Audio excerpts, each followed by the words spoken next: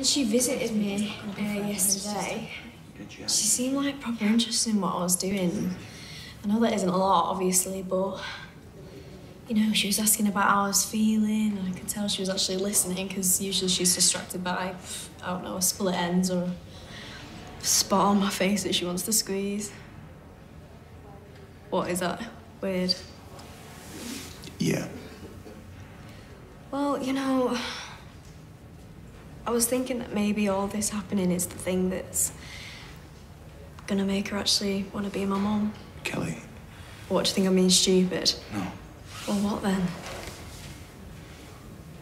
Your mum being here, listening to you, it's not what you think it is. How come? Is it that hard for a parent to love their kid? She is not coming here to chat to you.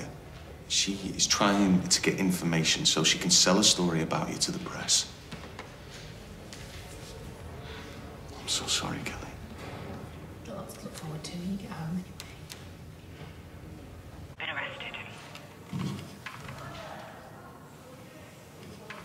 You okay? I'm fine. You don't have to Be fine, love. You can scream. or cry or do whatever you want to do. It was me. I told the police that they could find her. Do you think I'm an awful person? No. I just don't want to give her the chance to ever hurt me again. Yeah, of course. You know, there's other stuff too. What do you mean? Like, stuff she's done to me, and abandoning me and hitting me.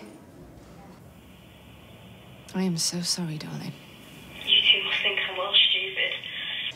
Falling for all that. No one could blame you for wanting to trust her. I didn't want to trust her, though. I wanted to love her.